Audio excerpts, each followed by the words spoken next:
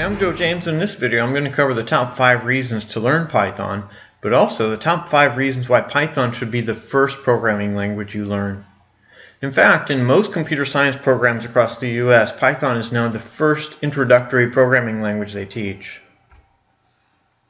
So number 5, Python is a dynamically typed language. Let me explain what that means. You don't have to declare the type when you're declaring a variable. So you can skip the headaches of typecasting and declaring variable types when you declare a variable. In Java, if you want to use x to store integer values like 1, 2, 3, 4, 5, you have to first declare x as an integer. And once you've done that, x has to always be an integer. X can never equal 1/2. So if you take x equals x divided by 2, you would expect x to equal 0.5, but it doesn't. In fact, x can never be 0.5. First, you have to cast the result as an integer or the program won't even compile. And that integer is going to be 0, since Java is going to round this down to the nearest integer. In Python, you can say x equals 1, and this happens under the hood. Python takes care of your type management, so you don't have to worry about it. At this point, x is an integer type. And then when you say x equals x divided by 2, the result, as you would expect, is x is now equal to 0.5. And if you look at x's type at this point, it's now a floating point variable. So this dynamically typed variables makes Python much easier to work with than most compiled languages or strongly typed languages like Java and C. Number 4, simple syntax. Some programming languages have unending parentheses, brackets, braces, commas, all kinds of different syntax for different things. And if you have one thing out of place, your program doesn't even compile, it doesn't run, it just throws errors at you. With Python, you spend a lot less time debugging, a lot less time worrying over tiny little commas and semicolons, and a lot more time programming. This isn't to say that there is no syntax in Python, but that it's designed to be as simple as possible so that you spend a lot less time trying to solve stupid little colon versus semicolon problems. Number 3, one-liners. Some things in Python are so elegant and smooth that you'll just be amazed. Things that you can do and should be able to do in one line in Python take 3 or more lines in some other programming languages. So here's an example where just to exchange the value of x and y variables in Java, it takes 3 lines of code.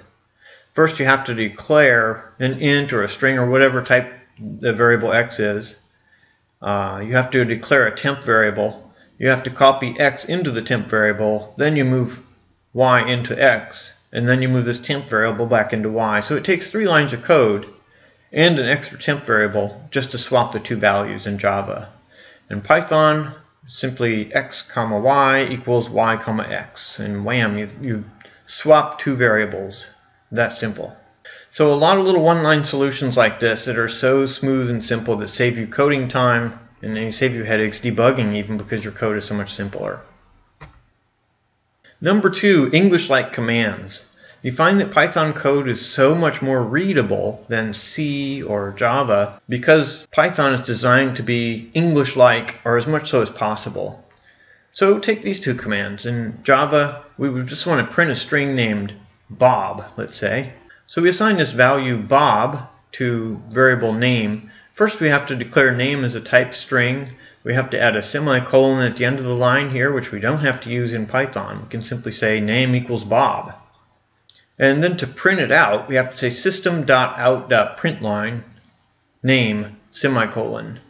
In Python, you can simply say print name. So you can see the syntax and the readability of Python is so much simpler than Java, C, and actually most other programming languages.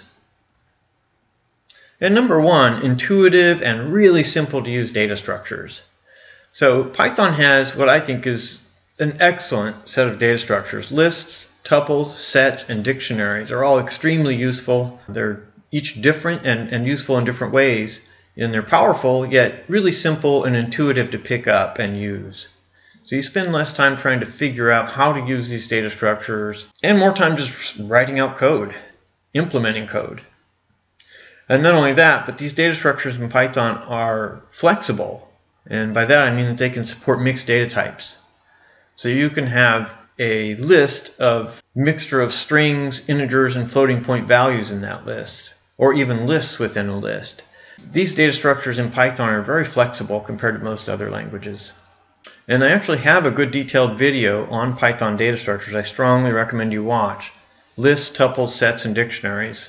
So that concludes this video on 5 reasons to learn Python. I hope this was helpful for you. If you liked it, please subscribe. I'm Joe James. Thanks for watching.